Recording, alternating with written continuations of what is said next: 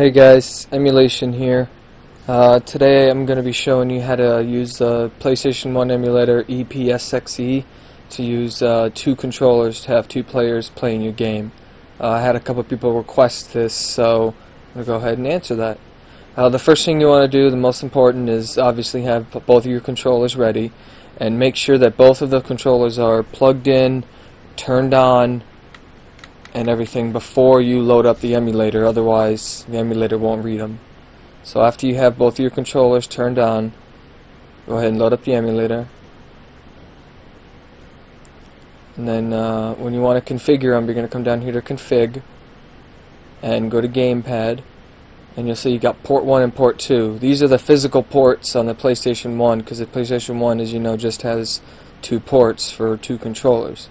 Now you'll see the multi-tap option here. You don't want to mess with that because that's for having 3 and 4 controllers, and I'll get into that into another video later. But this one's just about having two people able to play the game together. So for the player 1, you want to go to port 1 and pad 1, and then as you see here, mine's already configured. But as I have a 360 controller, I would go here in L1. I'll click left bumper. And you can see it's already set, but I'll do it again. And then you'll just simply configure, you'll press here, and then press whichever button on your gamepad you want it to use. Apparently some of mine weren't set right. That's okay.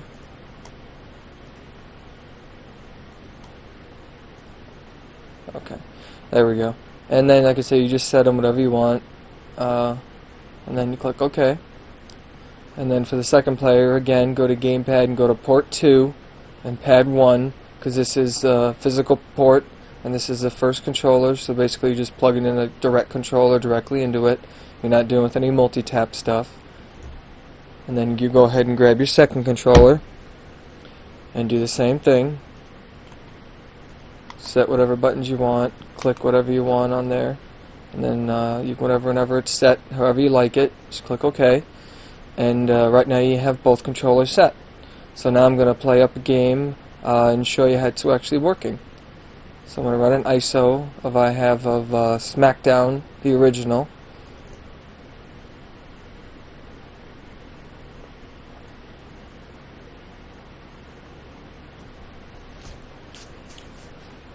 Let me get PlayStation 1 over here.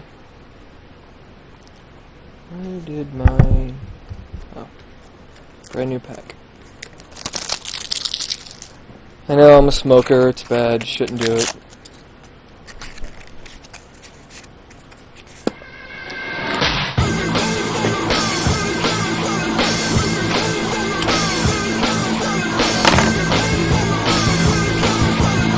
Let's go ahead and skip that. I'm gonna adjust some sound, so for anybody that actually wants to hear my annoying voice, you can.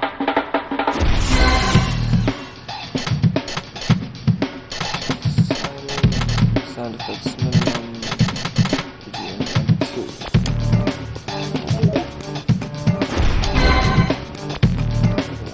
We'll do a handicap match because I'm pretty bad at the game. 1 on 2, and I'm gonna just move myself over so I got the 2 players on there. And I will be... who do I want to be? Oop, I don't want to do that. Excellent. And then I'm going to grab the second player controller here. And it'll automatically go to his. Just like in real life. We'll do the big boss. And then for the first player is going to have to select this one for this game. And then look at the rock.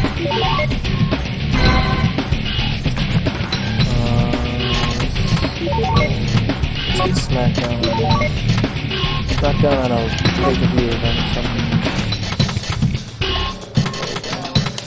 And we'll get into the game.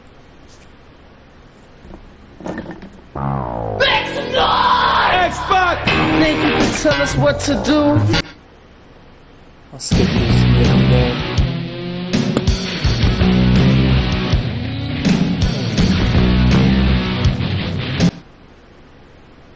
He was the longest reigning hardcore champion. What? Big Boss Man was.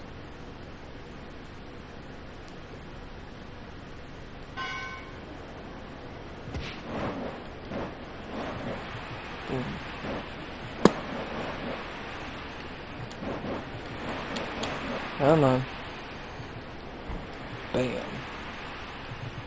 Let me control the second player now. And there he is controlling.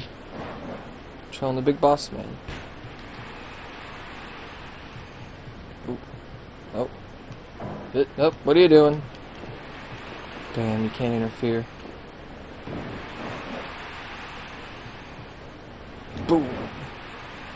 Stomp you.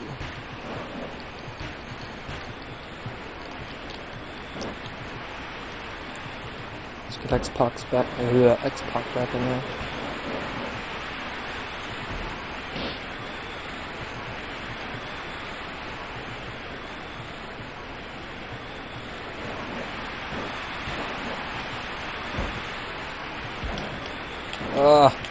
Ooh, I have no idea how to reverse, but oh, he reversed me too.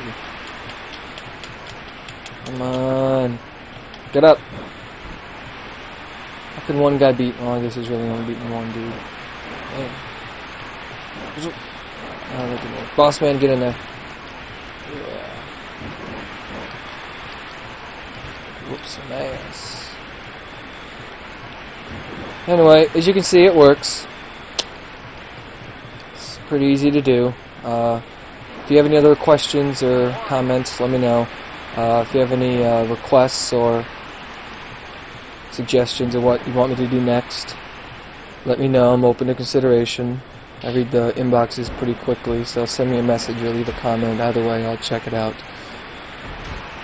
Emulation signing off.